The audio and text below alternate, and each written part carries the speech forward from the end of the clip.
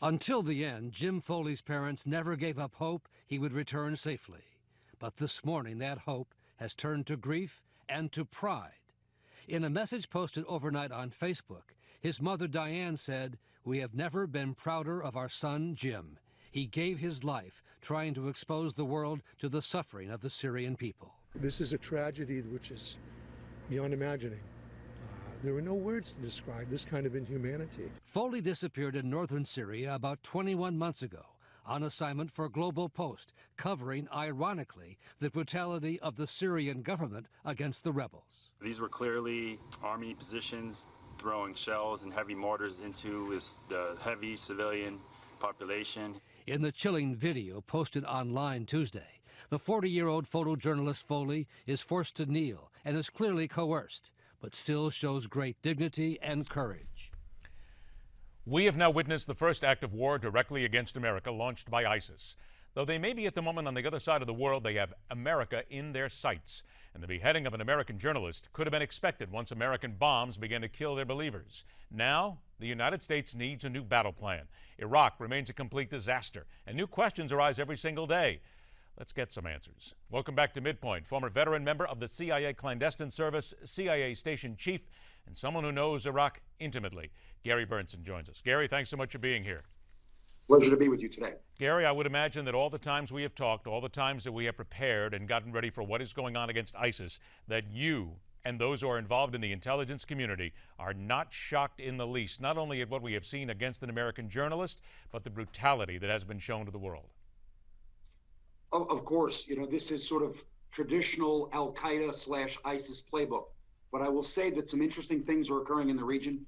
I'm in Dubai today, and today it was announced that the authority in Arabia, and that's the Grand Mufti Sheikh Abdulaziz Al-Sheikh, came out and stated that Al-Qaeda and ISIS are Islam's enemy number one, which is fascinating. That the senior most religious authority in Saudi Arabia is encouraging his government to make war on them. That's the first point. Second point today that was very interesting is the German foreign minister came out and accused the government of Qatar, which is a U.S. ally, which we have, our forward CENTCOM base is IUD is on their territory and the Germans have accused of the Qataris of funding ISIS. These are very, very interesting developments, but it looks like we're getting some support here out in the GCC in terms of Saudi Arabia and some of the other countries possibly pulling together with the Iraqis against ISIS. Gary, why then, with so many years here, so much history of countries that you just mentioned, countries like Saudi Arabia, Qatar, Turkey, and others who simply have never done anything whatsoever when we have seen brutality in the past, why now? Well, I suspect that they have come to the conclusion, at least the Saudis have, that ISIS will have greater luck working among their own population to recruit supporters than inside of Iran. They may be on the border with Iran and they may be threatening Iran, but there aren't going to be many converters in Iran into the ISIS fold. But there's a large portion of people in Saudi Arabia unhappy with the royal family there. These would be possibly willing converts to ISIS, and the Saudis recognize they're going to have to get out after them and quickly. Is it not fair to say, though, when we're talking about these countries, that a lot of money has been funneled into ISIS from, and again, I'm going to mention them, and please tell me if I have too few here, but certainly Saudi Arabia, Qatar, and Turkey? Well, of course, there's a struggle going on in the Middle East, and that is a Sunni Shia struggle, and that the governments that you have mentioned as Sunni governments have been supporting militants on the ground. But I think as they did support Al-Qaeda years before, this thing has gotten out of hand now, and it may have they may have given birth to some sort of Frankenstein that they're going to have to act against. At least some of them. We'll have to see about the Qataris. Is there anything working here behind the scenes with America? Because as soon as the first thing, when you said to me that Saudi Arabia is now going against these groups, for whatever reason, I just started to think about economy, oil, America, and other influences that we just don't see. Well, I think that the hopefully our diplomatic service, I suspect, and our security services are talking to these governments. But I think that we need to go back a bit, and we go back to 1991 where we had a threat from Saddam Hussein, and we need to look at what George Herbert Walker Bush did. He mobilized the world against Saddam. We need to mobilize this region against ISIS, But what we also need to do, that George Herbert Walker Bush did, is we need to get these countries to carry part of the burden. We need our military operations paid for by Iraq, Saudi Arabia, Kuwait, the UAE. They need to fund our operations in full. That's what George Herbert Walker Bush did in 1991, leaving us no debt. This is something his son failed to do in the war on terror starting in 2001. While these countries have come out against ISIS at this point, is there any reason for us to believe, sitting here right now, that they would take a more active role, be it militarily, be it monetarily, in funding anything against ISIS, keeping in mind all the religious factions here, and that certainly always deals in their decisions? Well, when the Grand Mufti, the senior most religious theologian in Saudi Arabia, comes out and calls him enemy number one, that looks like a sign to me that the Saudis are going to be in this with us. Now let's look at the James Foley case here. This is just tragic, and it certainly is brutal. We've seen these sort of things before.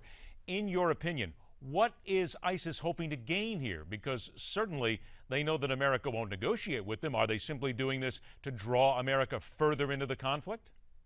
It's intimidation. They know that there are a lot of people in the United States, of course, that don't want to be involved in any kind of conflict at any time. And this is sheer use of terror against civilian populations, our own population, and anyone else who opposes them. When ISIS entered Iraq, a small number of these guys, like 3,000 of them, defeated 20,000 members of the Iraqi army. They fled. Three divisions of Iraqi soldiers fled because they were terrorized, what they had seen on the video. They won't be terrorizing American forces, I can assure you. But this is part of the playbook, to make themselves look larger than life, more dangerous than anyone else, and more willing to extract violence against us. We're going to have to toughen up our lips and go after these guys and go after them hard. Was this part of the playbook pushed forward because of the airstrikes and any success they had? Surely. Surely. When we look then at what comes next, question I asked a couple of minutes ago, the president has now come out and said that, of course, we're appalled by what has happened here. You've told us first here what's happening in that region right now with Saudi Arabia. But what is actually physically next for the United States that they're not doing? Well, the United States did increase the number of airstrikes, and there were 36 airstrikes around the dam, which supported. So the president is gearing things up. The DOD is gearing things up. As you stated earlier, there is an increase, or the Newsmax just stated, the Department of Defense has announced the increase in troops out there. We're going to have to ultimately have some boots on the ground, not a large number. We want some special operations folks out there, because once we go beyond the operations around the dam and into cities where they have to be removed, we're going to need a lot. It's going to be a lot more complicated, these types of operations, and you're going to need U.S. forces closer to the ground, interfacing with Iraqis, Kurds, and others. Let's go ahead and just get down here to this boots on the ground issue and pick this apart just a little bit. And I want to find out exactly what your thinking is. Are we talking about a military force here? Are we talking about an actual fighting force? Or are we talking about a force that is prepared to fight but is simply there on the ground to laze the targets and to basically do the intelligence that would lead the airstrikes to further success?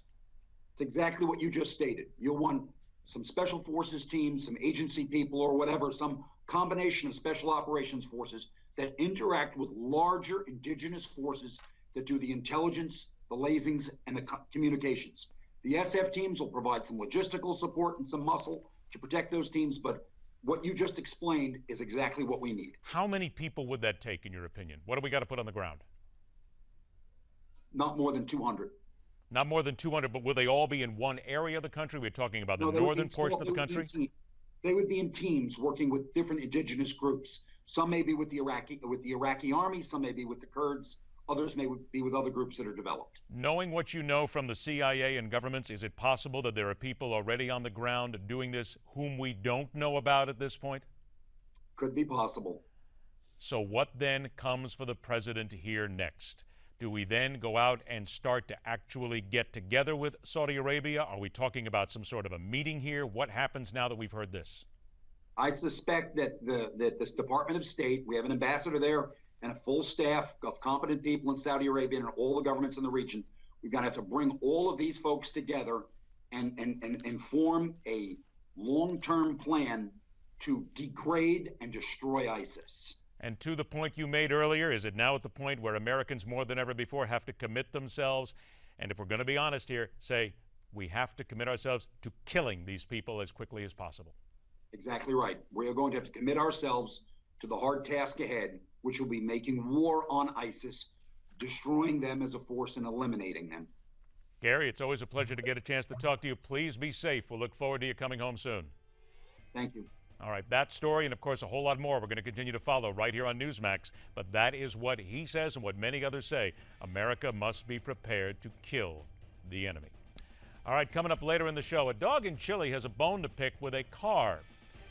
The dog did not fare well. After the break, race relations in America. Some African-American leaders say President Obama appears to care more about immigration than the African-American community. That and more when MidPoint continues.